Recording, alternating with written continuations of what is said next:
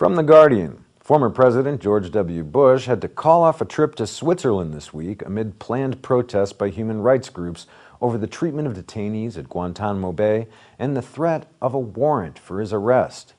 David Scherzer, a spokesman for the former U.S. president, confirmed the move in an email to the Associated Press, saying, quote, "We regret that the speech has been canceled. President Bush was looking forward to speaking about freedom and offering reflections from his time in office."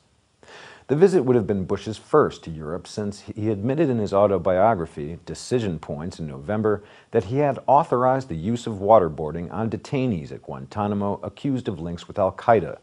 Well, what we're specifically bringing to the attention of the Swiss authorities are statements that Mr. Bush himself made in early November 2010, both on broadcast television in the United States and also in print in his memoirs that were published also at the end of 2010, in which he, without any apology, admits that he authorized specifically the waterboarding of several identified individuals in particular cases. Whether out of concern over the protests or the arrest warrant, it is an extraordinary development for a former U.S. president to have his travel plans curtailed in this way, and amounts to a victory for human rights campaigners.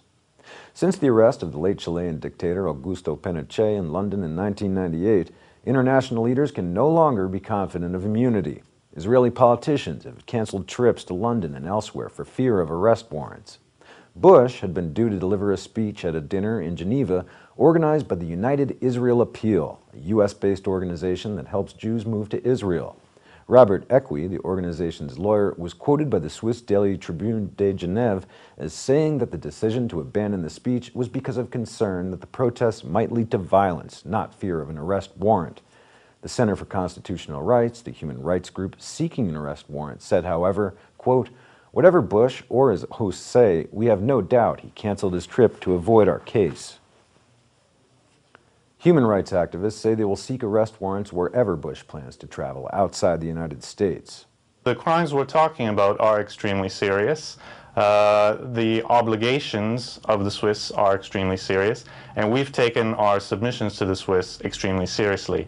We haven't just provided a summary of the publicly available information and the law. We've provided them with hundreds of pages of extracts from U.S. government documents, leaked ICRC reports, and extracts from Mr. Bush's book itself to support the case that we've been making to them.